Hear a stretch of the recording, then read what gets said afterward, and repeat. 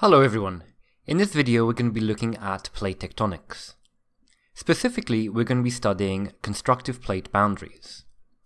Constructive plate boundaries are a type of divergent plate boundary.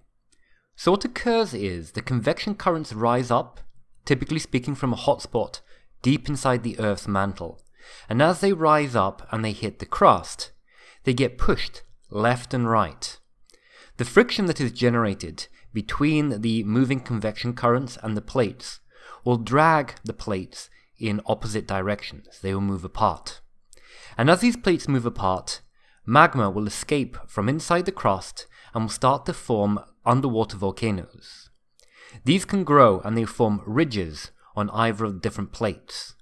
These ridges can also grow, and sometimes they can extend upwards until they breach the surface of the sea, and they can then form seamounts or volcanic islands, such as the Azores Islands that are found in the Atlantic Ocean.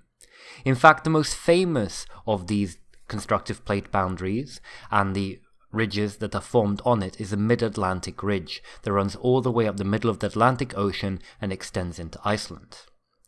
Now, if you look at this diagram, I've added 5 different numbers. This is very important because these 5 numbers help explain in order what is happening in this diagram. So, number 1, the convection currents rise upwards. Number 2, they move left and right and the friction will drag the plates in the same direction.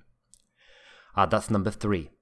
Number 4, magma is extruded from deep inside the mantle.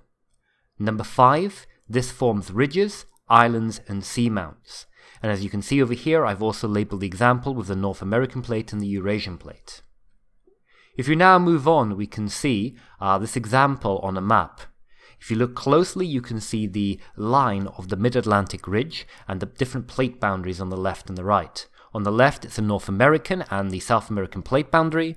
On the right, it's the African and the Eurasian plate.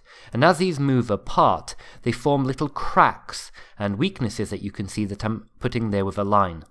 These are called transform faults, and they basically crack either side of the plate. Thank you very much for watching. I hope you've enjoyed this video. If you have done so, please press like. And if you'd like to see future content, please subscribe to the channel. Thank you again, and have a very great day.